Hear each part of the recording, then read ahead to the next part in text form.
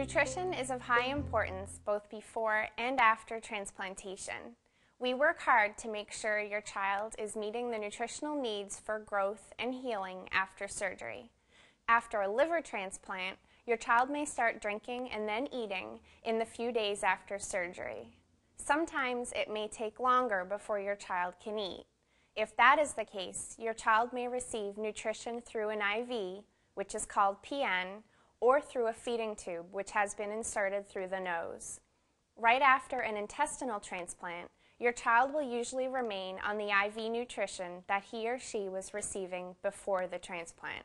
Slowly, we will start to introduce tube feedings and food and begin weaning the PN.